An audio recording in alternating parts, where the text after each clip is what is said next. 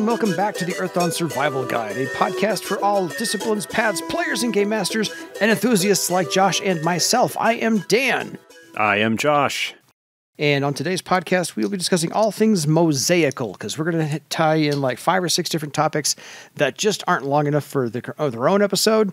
So we're going to throw as many options at the players and game masters as we possibly can think of, just to make sure we've covered them all before we get into other major topics. So this is the Mosaic episode. We're going to talk about things like piecemeal armor, chain casting, raising your free talents, combat training mounts, and other things. So if you have any questions for us about anything we did not cover in this episode, or things you'd like to hear us talk about in the future, contact us at edsgpodcast@gmail.com.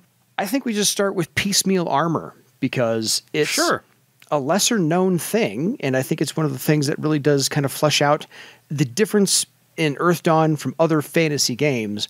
Is even though I'm going to piecemeal my armor, it doesn't necessarily dictate where I get hit and how my armor protects me necessarily. So it's more, it still provides a overall general physical defense or physical armor rating. Sorry.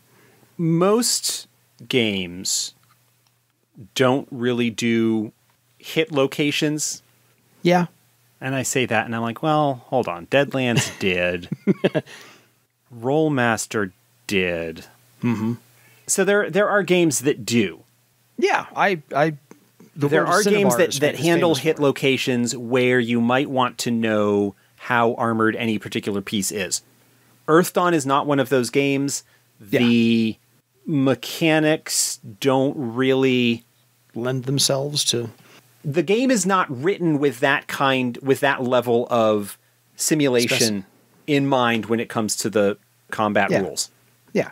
Not that kind of specificity. So the purpose of the piecemeal armor rules, which were originally introduced in first edition, I forget exactly what book, but it was related to the trolls. So I think it was probably in... Was it really that far along? I thought it got introduced earlier. I'm sorry. It was in the Denizens Volume 2. Yeah, okay, so it was. That's what I would have thought. Sorry. Obviously, with the phenomenal show prep research that we do ahead of time, did not bother to actually grab the book and look to see if that was the case. Not this week. But no show prep this week.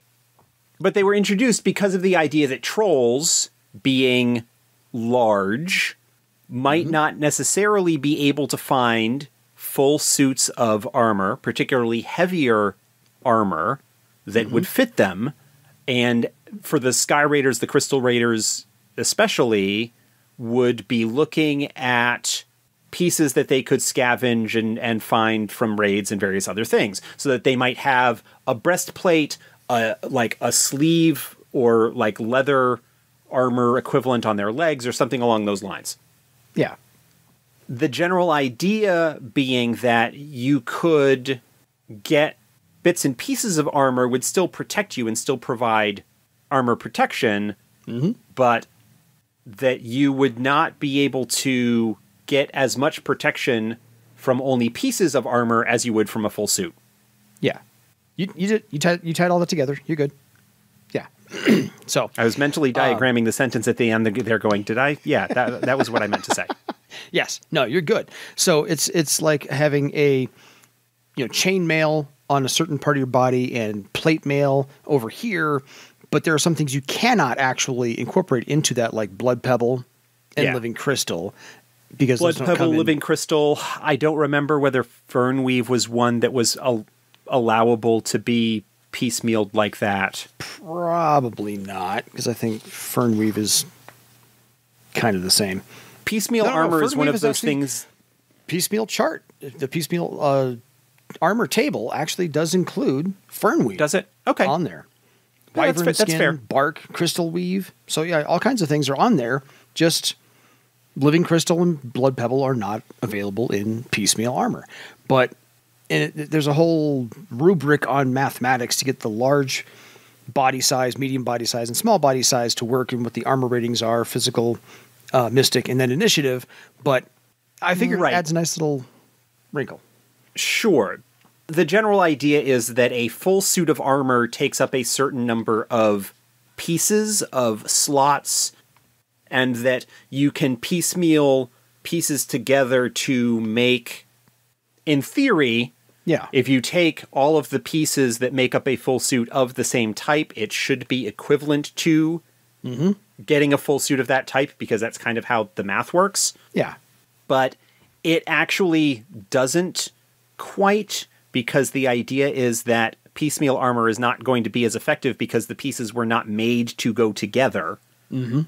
And it is absolutely something that you can use, for the most part, for style, for flash, for appearance. There's nothing that really requires you to do anything with it. But if you want to have a visual where you've got a pauldron and arm piece of plate, but you've otherwise got like a leather or chain shirt and maybe leather greaves or something. Yeah.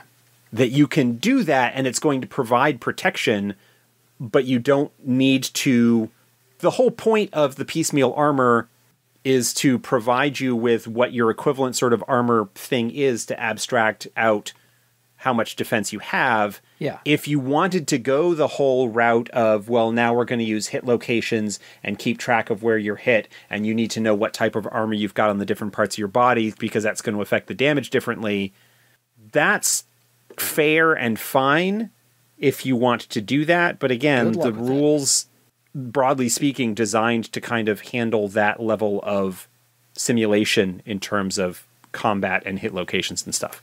Yeah, I figure it's a nice way if your players are constantly running out of money but they need armor, then they have to scavenge what they can find, maybe from their opponents. This is not a bad way to work some of that stuff in. Just a nice little wrinkle for maybe the player character to, again, piecemeal their funds together. I can steal the pants off of that guy now that he's dead, and those are wyvern skin. I can wear those, and I found this guy over here only wearing the top half of stone disc armor. I can combine that as well, and there's a way to get that done. So it's good for aesthetics. It's also maybe kind of good to help tie in the story if the game master wants to make armor a little harder to find. But it otherwise is completely optional and able to be ignored if one so chooses. Yeah, it was different than most fantasy games as a something to provide. So I thought we'd include it because we hadn't talked about it before, and it's not long enough to do a whole episode on. Look, that took us 7 minutes. We're done. Episode over. Just kidding. Okay.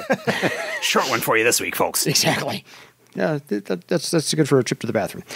So let's go on to the other options that are listed in the companion. So if you don't have the Earthdawn companion, you're missing out. There's a whole bunch of things in there for the further development of your character, but a couple of little things that you may not know exist, like chain casting. This sounds new for 4th edition. This sounds like it doesn't ring a bell to me from previous editions, but I wasn't playing a spellcaster recently. Yeah, that's because it is, in a sense, new for 4th edition. It's the first real codification of such a thing. Gotcha. In terms of providing guidelines. One of the things with regards to Earthdawn magicians, to spellcasters, as we have discussed the many, many times that we have discussed them, is that there is no limit to how many times they can cast a spell that they know. Yeah, not per day, not per hour. If they've got the spell in their matrix, they can continue to cast it as often as they like, as long as they are willing to do so. Ad nauseum. Logistically, what this means is that, in theory, it is possible for a defensive spell, like, say, Air Armor, for an elementalist to always sort of have that spell cast on their group. Oh, it lasts so long.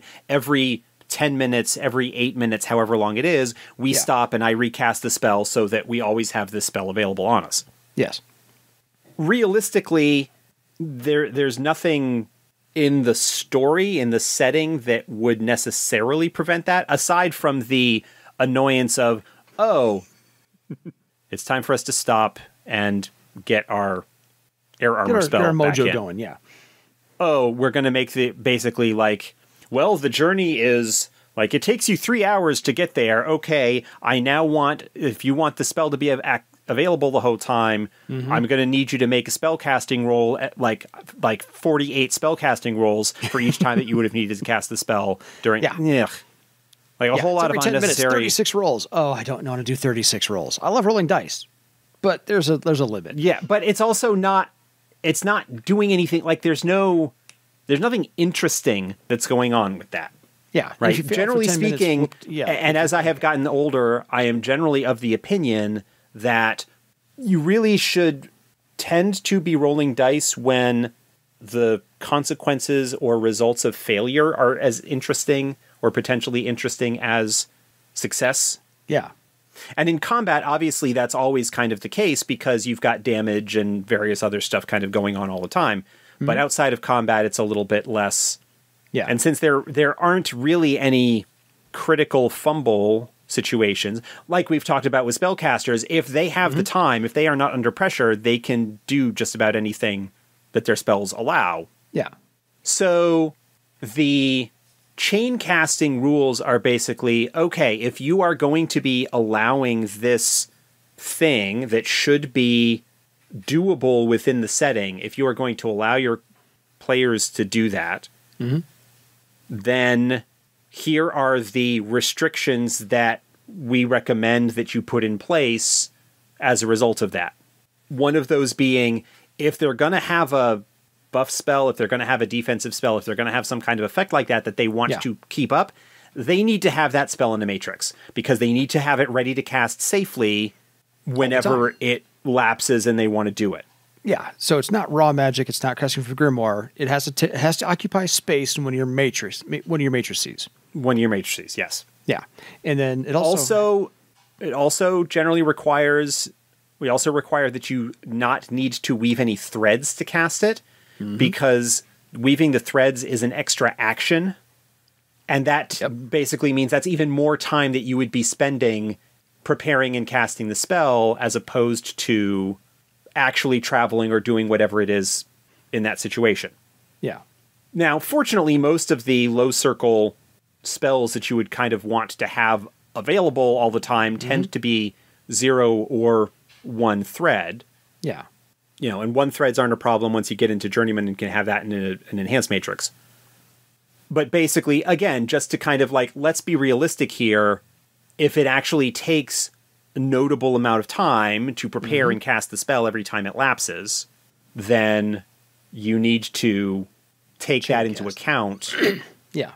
And also it needs to have a duration of minutes or greater. Longer. Yeah. Because otherwise it lapses so quickly that basically you're casting it every minute, every 30 seconds, every 60 seconds, every 70 seconds, whatever. That's all sorts of time that you're spending casting as opposed to the other activities that you are presumably doing that your casting would be interrupting. That's the general gist, which is really there's not a notable reason why people with certain spells would not have those spells available if they are adventurers and going into a situation where they expect to be facing danger. If you are going to be exploring the ruins of Parlainth, it would make sense that you would want to have air armor up as much as you could, so that if you get ambushed or caught in a trap or any other kind of situation where that would be useful, it's handy. It also does help alleviate one of the more common complaints about magicians in 4th edition, but also in general, which is that we get into a fight, I need to spend the first 1 or 2 or 3 rounds buffing my allies, casting Monstrous Mantle or doing these things to them, which is contributing, but it doesn't feel like I'm contributing the way that, say, a warrior is by stabbing things with pointy bits of metal. Yes.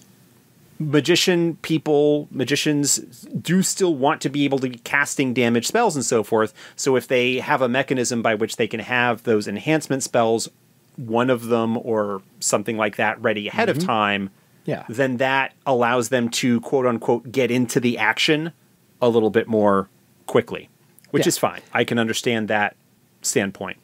The Legends of Earthdawn game has used chain casting to great effect.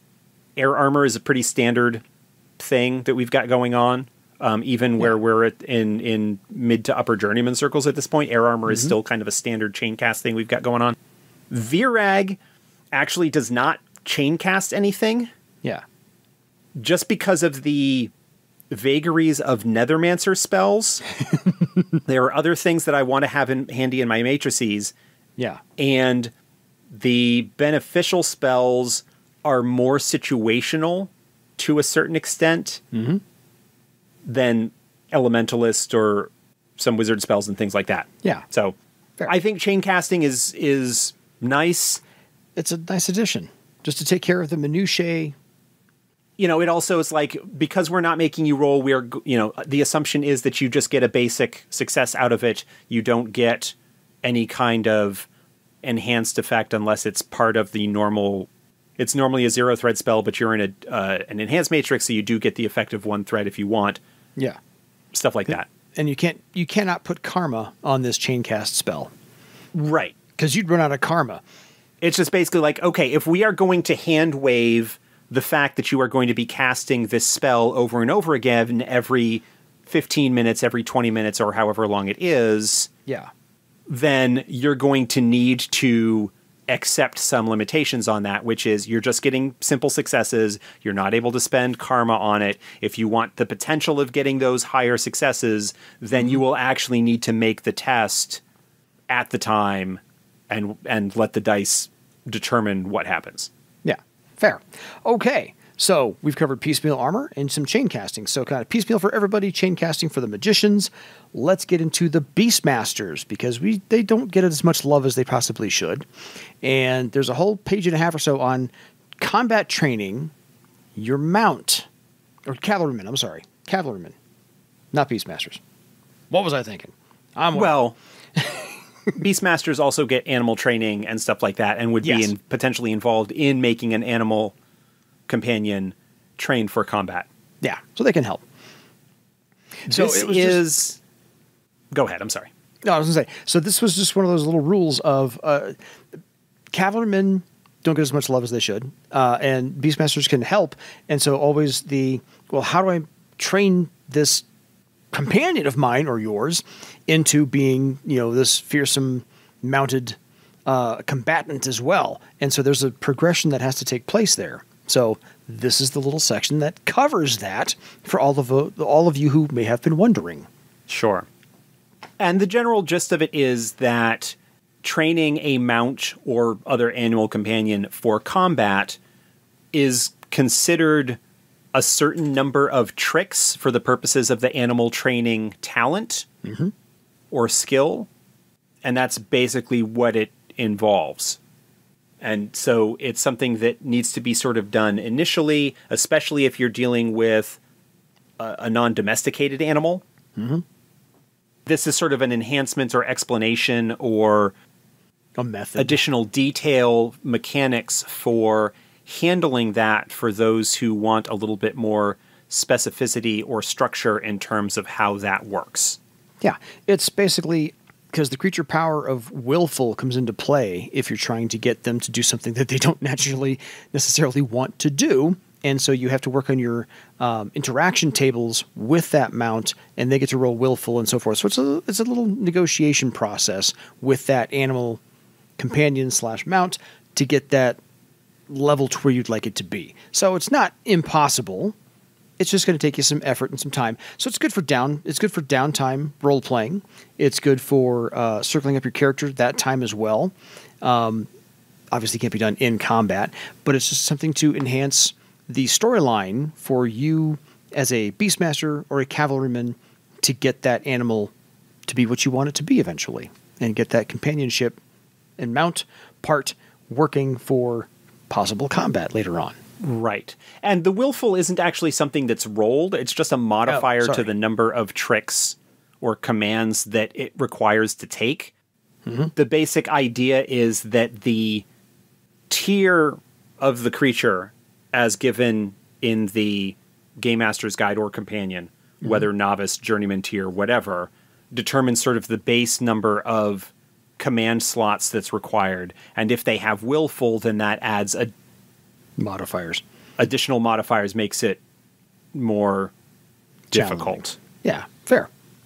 So, figured we bring that up just because I know cavalrymen and peacemasters are kind of particular about their creatures that they're traveling with, and that's always a question. Always a question. How can I improve them? How can I get them to be what I want them to be? I want my mount to do this. There's a process for it. It's in the companion. If you don't have the companion book, you're missing out. So, on to something else that might be a little bit of a minutiae that people don't know about that players can do. You can raise the ranks of your free talents above your circle. However, it is something that we provide as an option, yes. Yes. One of the drawbacks of having made some talents into free talents, which is to say that they advance without you needing to spend any legend points on them, is that within the reality of the fiction, within the reality of the game setting, they would be another magical ability that the adept had, just like one of their normal talents. And there's nothing necessarily that would prevent them from working harder on that. There are kind of a lot of assumptions that go along with things in the same way that karma is based off of circle. The durability is now purely based off of circle rather than being a talent. The free talent's now being based off of a circle. That generally speaking, people raising talents significantly above their circle tends to actually be rare from a numbers efficiency standpoint. There are certain things, particularly ones that are more thematic or viewed in a way as legend point sinks in some regards.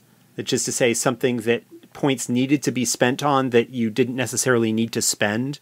Accurate or not, that's the perception of some of these things. But perhaps a weaponsmith wants to increase their craftsman, their magical craftsman abilities above being equal to their circle. Or a thief wants to have danger sense higher than their circle. The free spell matrices, there's no real advantage to increasing them higher than your circle because of the restrictions on what spells you can place in your matrices. Yeah. I mean, yeah, if you're a second circle wizard, you want to increase one of your free matrices to rank 3, in theory you can do that with these rules, but you can't put a third circle matrix, a spell into a matrix while you're a second circle wizard. It just doesn't work. Yeah. It's one of the restrictions on them. So there's not much point in doing it. But there may be cases or people who want to, and increasing free talent ranks is sort of the mechanism by which you can do that, which is essentially you pay the legend point cost as if you were buying it as a novice talent to the rank that you are getting it to. Yeah. And then at that point, when you increase your circle, there are a couple of different options that the game master can provide in terms of what happens to those points. 3, in fact. Option number 1, the legend points that they spent on the talent are refunded, so they could then spend them or whatever. Yeah. That's a nice game master to refund your points that way. There's the points that they spend count as credit towards, they are refunded, but only in the sense that you could then put those points towards buying the next rank up if you wanted to. So if you had previously spent 300 and the next one's 5, then you really would only need to spend 2. Yeah. It's a little bit more limited. And then, of course, there's the option of, you spent them and now they're gone. Tough. That would be me as a game master. That is an option that certainly some people would not be fond of. Certainly people who don't like the idea of wasting legend points probably would maybe not be inclined towards doing this anyway. Yeah, fair. But it is an option, and there are a couple of different ways that you can handle it. Yeah, so I figured we'd bring that up. We have, we're about 27 minutes into our podcast here. I think we have time to do 2 or 3 more topics real quick. So for players to flesh out their character a little bit more, one more section right after this one as well, raising your free talent ranks, is a talent crisis. Yes. So this is an interesting little wrinkle in the game. This is something to provide mechanical teeth to a role-playing aspect. Yes.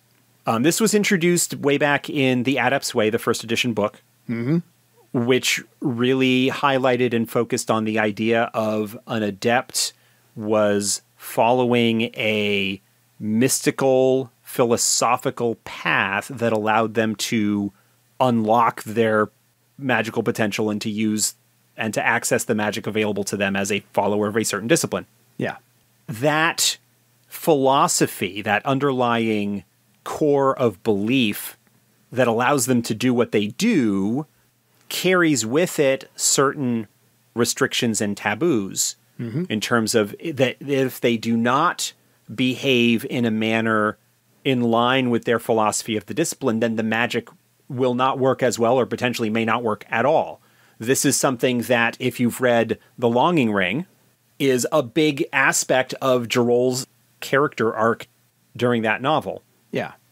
Where he is initiated into the thief discipline with a certain philosophy, that is Garlthic's sort of way of the selfish thief. And that any time that he is thinking about other people or not acting in his own self-interest, then the magic doesn't work for him. And as a novice, as an initiate, as a first circle thief, that can cause some problems for him.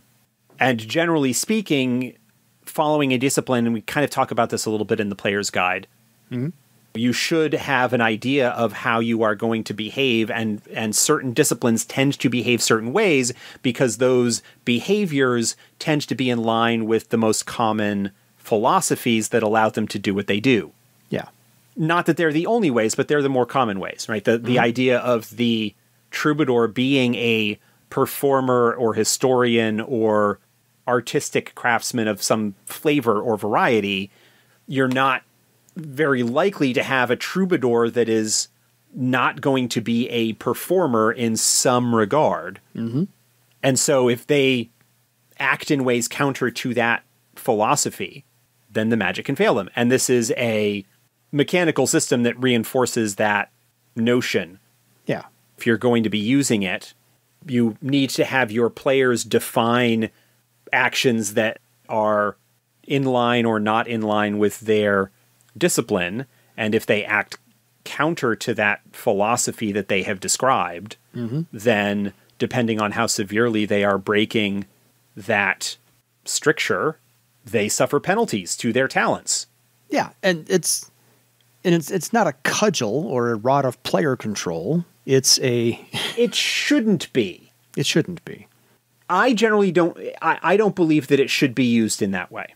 Fair. I think that it's something that, for people who like to have a little bit more mechanical reinforcement of certain role-playing ideas and themes, want to use this to enhance a character arc or a story where they might want to be playing through their character having a crisis of conscience, of struggling with their path, things like that, and having a sort of little bit of a mechanical reinforcement of that. I think that this could help. But it is absolutely, I think, optional, in part because of the dangers that I see with regards to abuse. If you have a game master who is being a little bit more of a stickler, fist banging on the table kind of dictatorial individual, as opposed to being a co-player, being a guide, being a partner in the story that is being told, and is using it to enforce a particular role-play attitude or style onto their players. That is a failure not of the talent crisis system. That is a failure that has developed a lot earlier than that in the game master's own attitude, in a failure of communication or misunderstanding of a lack of session zero and planning and whatnot between the player, who maybe has a particular point of view about the way that their character sees their discipline and pursues that philosophy, and the view that the game master has. Most commonly, when you have somebody who takes a very literalist and prescriptivist view of the discipline philosophy, oh, well, this is the way that it was described in the Adept's Way. You are not following that path, therefore you are doing it wrong, and I'm going to penalize you for it. That's not what this is intended for. Fair. I figured I'd bring it up because just in case somebody wanted to help flesh out their character a little bit more, or define some rough aspects of their character a little bit more narrowly, this would be helpful to them to do so, to understand that it's there. Yeah, potentially. It's a potential thing. I personally don't have a reason to do it for my character, but I'm only fourth circle. I haven't quite figured them all out yet, but I'm working on it. So we'll get from point A to point Z eventually. Okay, the last two things I think we should bring up, because we got about a half an hour to cover these, since the episodes we're going to be getting into here pretty soon are the Warden and the Master tier talent levels for everybody else, are the Training Pledge, and if we can get time to cover it in, the Ghost Master. Yeah. So these are some interesting aspects because reading the Training Pledge again, I'm reminded that this is a very large part of who the character is going to become, is who they get to train them, how they get to learn it, and if they want to stop paying money for it and actually dedicate themselves to one specific trainer, the Training Pledge is how to get that done. And this goes all the way back to first edition. It is a way to get that done. The default advancement method provided in the player's guide, in the Building Your Legend chapter, is that when you have the appropriate talents at the right ranks to qualify for advancement to the next circle, you find a trainer of that circle or higher, pay them some money, spend some time, and they train you and initiate you into the next circle of your discipline. And you move on. Mechanically speaking, it is relatively straightforward. I think there is lots of opportunity, especially if you can get recurring NPCs. Mm-hmm. You can certainly have that silver cost be replaced by favors or various other things. There's opportunity for role-playing and character exploration and all kinds of cool stuff that go along with training and advancement. Yes. We're not going to dwell on that too much. Not too much. But that is not the only way to do it. Another way to do that, and this is one that is a little bit more mystical and leans a little bit more into the idea of disciplines as mystery cults of a sort, disciplines as traditions that are handed down from master to apprentice and so on down through the generations, which is why you have adepts of the same discipline tending to behave the same way and having the same broad beliefs and things like that. Yeah. And that is that rather than making the training transactional, rather than have it be something that is a simple exchange of services, there is an oath, there is a mystical, magical ritual of a sort that is done where the prospective student swears themselves to follow the teachings and philosophies of their master. There's a stronger bond developed in doing this. Instead of making it, like you said, transactional, this is a deeper, more meaningful bond of teacher-student relationship. And it's not something that is entered into casually. Because there are some teeth that go along with it that some people don't like because of the potential downside there. One more time. The student asks to take the pledge, and once asked, the potential master cannot do a whole lot to actually dissuade the student. Mm-hmm. They are not obligated necessarily to do so. Yeah. I mean, the master would take the oath as seriously as the student would be. Mm-hmm. A master being approached by someone trying to pick up, say, a second discipline or something like that is not likely to be inclined towards doing the training pledge. Mm-hmm. There are circumstances under which I would certainly allow a master to deny a candidate if they were asked. Yeah. The candidate needs to provide an unenchanted orichalcum coin. Mm-hmm. Which could be a quest in and of itself, really. Which could be and likely would be a quest in and of itself. And that coin serves as the focus of the ritual that forms the pledge. Mm-hmm. The adept and the master swear oaths to each other that the master will train the student and the student will take those teachings and follow them and will keep the coin as a symbol of that pledge that they have made until they pass that coin along to their student. Yes. down the road. This is something that is not really described as such, but as I suspect something that is a much older tradition, going back to the long-forgotten roots of how the disciplines came to be, and things like that, before it was all sullied with commerce. The downside is, if the student ever loses the coin and does not recover it within a certain amount of time, they lose access to all of the circles that they might have gained while they studied under the effects of the pledge. There's a mystical aspect of the oath because they have broken that promise that they made to always keep the coin until they could pass it on, that they could lose access to their magical abilities. And this is something that makes certain types of players nervous because it's a coin. It's a coin. It's an orichalcum coin. It's a valuable piece of thing. Yeah. I need to keep it on me, but I don't want it to get lost or stolen or whatever. Why would I possibly, like, all it takes is for the GM to be vindictive. Yeah. And have it get stolen and not allow me to recover it, and I'm now out all of the legend points that I sunk into the talents that I acquired while under this oath. Yeah. Why would I do that? And my question is, well, apparently you wouldn't. Yes. I have a solution to that I did a long, long time ago. My Game Master allowed me to have my coin implanted under my skin like blood pebble armor, a whole lot harder to steal. There's an item, I think it was in 2nd edition, that basically was that. It was like a blood magic pouch that would basically allow you to do that. That's fine. I think that, like some other aspects of Earthdawn, I think that the training pledge is super flavorful and thematically appropriate to some of the ideas that go along with disciplines and what they are kind of supposed to represent in terms of their role and place within Barsavian society, and how they are a tradition that is passed down from master to student throughout the uncounted generations, and why the various disciplines tend to follow various schools of thought. Yeah.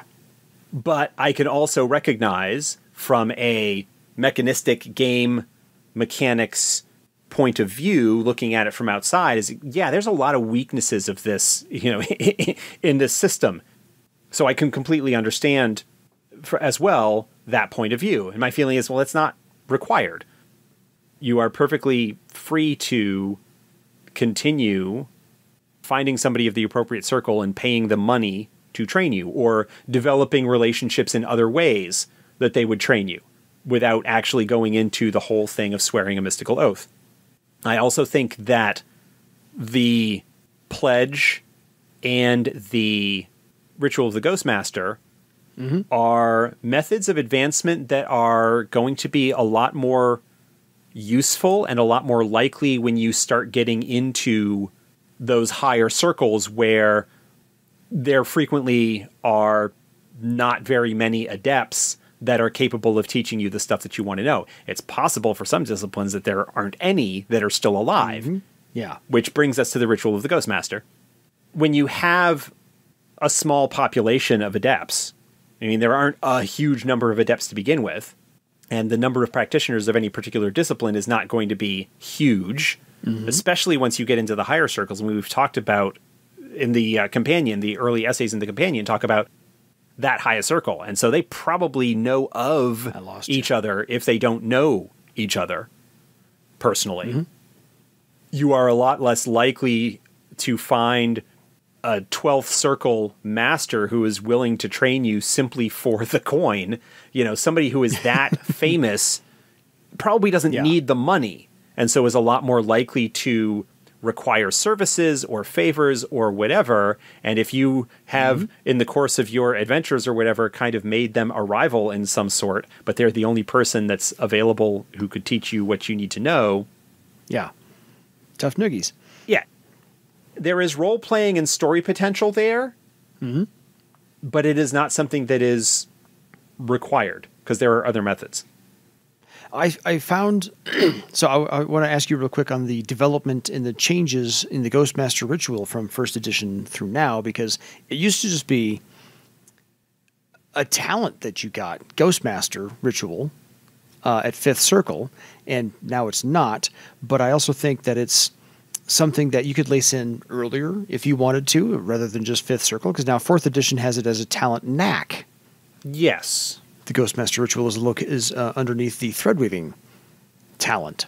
It's another case of looking at what something was and what role it kind of served and seeing if there was a better way to handle it. The ritual of the Ghostmaster was introduced very early in first edition. I think it's even in the core rulebook, if I'm remembering correctly, the first edition core rulebook, where talent knacks weren't yet a thing. Yes. It was a magical ability. It was something that was only available to adepts. Therefore, it had to be a talent. Mm-hmm. I don't think that there's necessarily anything that requires it to be so. I think it's better off for talents to be a little bit more clear-cut in terms of what they can do and to make special stuff knacks as much as possible, because knacks, they're not a core basic mechanic of the game. They are incredibly useful, and I highly recommend that people look at them and use them. They're an option. They are the foundation around which paths are built. Yes. But they are not, strictly speaking, required in any way for you to get the most out of your character and your discipline. No, it's an option. If you want to do the Ghostmaster ritual, then you go get the knack. Well, yeah, you basically learn how to do it, ritual, and that is tied into, because the ritual is sort of unique to each discipline in a way, because you would be calling up a past master of your discipline. Then having that be a knack that is tied to thread weaving, which is sort of a catch-all of this is the representation of your character's connection to the magic of their discipline, makes a lot of sense. It's what, a rank 5 knack? I think so. 5 or 6. Ghostmaster ritual. It's rank 5. So in theory, unless you raise your thread weaving higher early on, you are still going to be getting it around the same time that it was available previously, which is around circle 5 if you're going to be pursuing that. But the ritual of the Ghostmaster is very similar to the training pledge. Rather than a living person that you are taking the oath of training with, it's a dead one. It is a past master of the discipline. You still need the orichalcum coin. You still need to take the oath in a sense. And create that magical bond.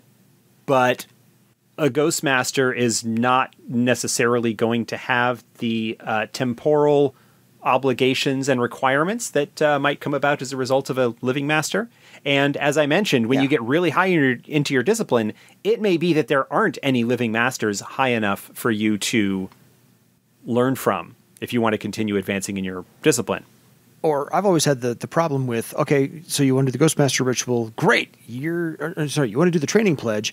Now that your adventure is over, you need to travel again to where your trainer is, train with them, because they're not going to come to you, and then come back to find your party again. So that travel has always been a little prohibitive. The Ghostmaster ritual means you get to take your teacher with you. Sort of, yeah. You get to conjure them whenever you need them. So there is that ability. And learning the name of an appropriate Ghostmaster can be of a high enough circle, can be a quest objective all on its own. I mean, by the time that you're getting to the point where Ghostmasters are potentially required, you're dealing with very, very high circle characters typically. And like the regular training pledge, Ghostmaster ritual is something that is intensely flavorful and has a lot of potential to it, story potential, but is not, again, strictly required in terms of the ability for a character to advance in their discipline, certainly throughout the first half of their career. Yeah, so if you're finding that you would like more flavor in your player's downtime as a game master, then you get to maybe create the adventure that they would go on, the quest that they would go on to find the coin that they need, or have it created for them, take your pick, or mine the elements that they need to create the orichalcum, have the orichalcum coin created. I mean, there's a bunch of little side quests you could do there. Find the name, and then learn the knack, and you have all these little possibilities for creating all these little separate adventures for just that one character. And then if you have a party of 4 or 5, multiply that by that number, and you have that many potential little adventures to have them run on, to go get the coins, go get the names, go get the, whatever they need. You can combine some of that together. You don't necessarily have to do each one individually. No. That's tedious.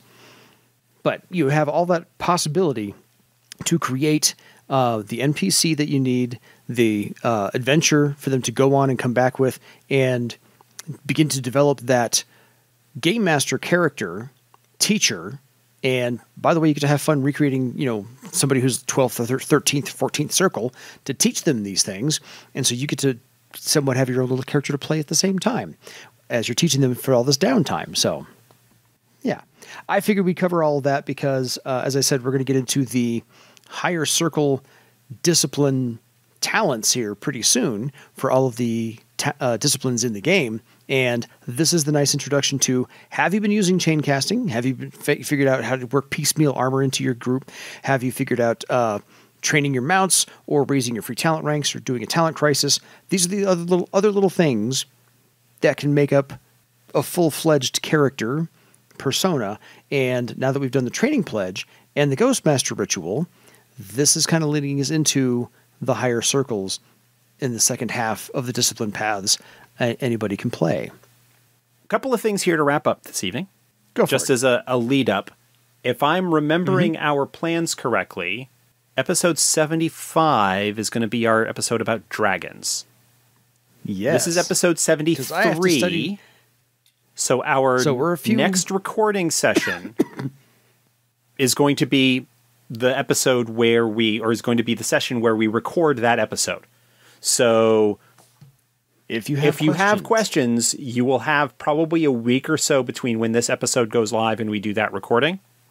So if you have been sitting on questions related to dragons, send them to us. Some of you have. I will be posting, before this episode goes live, I will be posting to probably the guild and to Twitter as a reminder about it. But as a reminder, if you have questions about dragons, you want to send them in, because that would be great to have those to help steer the discussion, find out what people want us to talk about, and what they want us to talk about that I will just, slyly grin and not talk about because I don't wanna.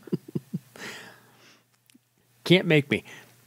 So there's that. But if you have any other questions, not just about dragons, but anything else, whether stuff that we've covered today, stuff that we have covered in the past, stuff that we may cover in the future, feel free to send us an email. What is that email address, Dan? edsgpodcast@gmail.com. I've actually got it memorized now, 73 episodes in. I don't need to look at my notes anymore. One other thing that I want to mention, I discovered that it's actually fairly easy to change one's Twitter ID. Yeah. For the longest time, the Twitter feed for the podcast was at Earthdawn G. That has been changed as of a couple of weeks ago. It's updated to at EDSG Podcast, which makes a lot more sense and will be easier for people to find us. If you were already following the podcast on Twitter, that didn't change. You do not have to resubscribe. You do not have to find it. But if you were not, that's how you find it. I also took that opportunity to update my own personal Twitter feed. I had been at Metaxas for a long time, but trying to sort of consolidate and whatnot. I am generally known more as Lore Merchant than I am Metaxas. And so I have updated. My Twitter handle is now at Lore Merchant. LOREMERCHANT. Again, if you were already following me on Twitter, there's nothing that you need to worry about. Nothing changed. But don't tag me with that Metaxas anymore. I am not. It ain't going to work. It's not going to work. It is at Lore Merchant. So there's little bits of news and housekeeping and stuff.